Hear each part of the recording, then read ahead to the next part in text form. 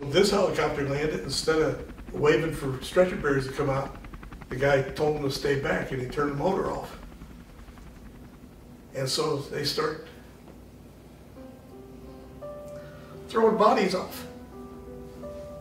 And you tell yourself, this Vietnamese. And they threw out a body. The guy had long blonde hair. That's a GI. And they start zipping them up in body bags. Start just stacking them like cordwood. And it was like, okay, they're there. And they're dying. That was hard. That was hard.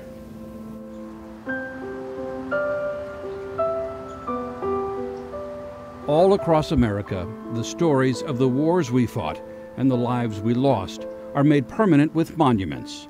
But stone is cold and space is limited.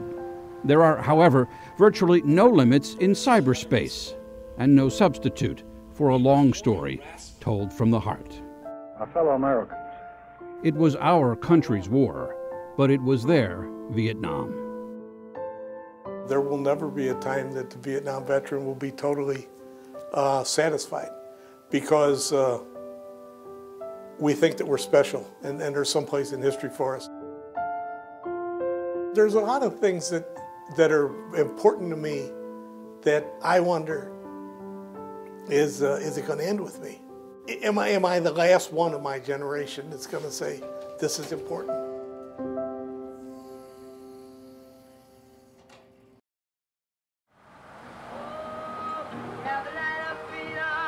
Traveling this stretch of U.S. Highway 80 from Selma to Montgomery, the same path the marchers marched, you can almost still hear their voices on the wind.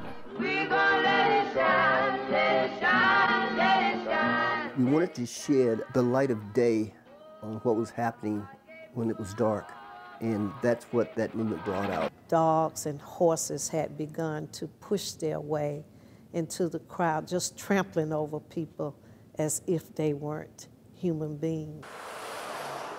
5 decades later, life in Selma is for many residents still a grinding struggle. Since 1965, the city's population has dropped by 1/3. Many businesses have long been out of business.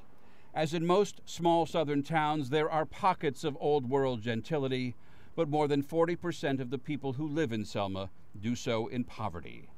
And lurking below all that Spanish moss in the city's oldest cemetery, there are ever-present reminders of a past not old enough to be considered ancient history. Even the bridge remains named for the Confederate general who was also the head of the Alabama Ku Klux Klan. Where the battle for voting rights was waged and won in 1965, electing an African-American mayor would still take another 35. What happened in Selma and what happened in Ferguson are largely viewed as an issue of white versus black. But it's also about daylight versus the darkness.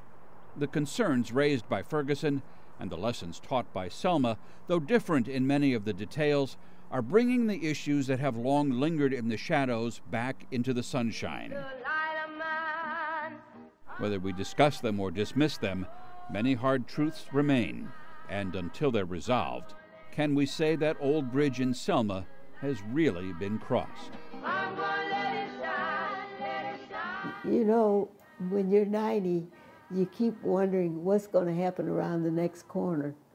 And that's what I keep thinking. I can't come home now, God, because I got to see what's going to happen around this next corner.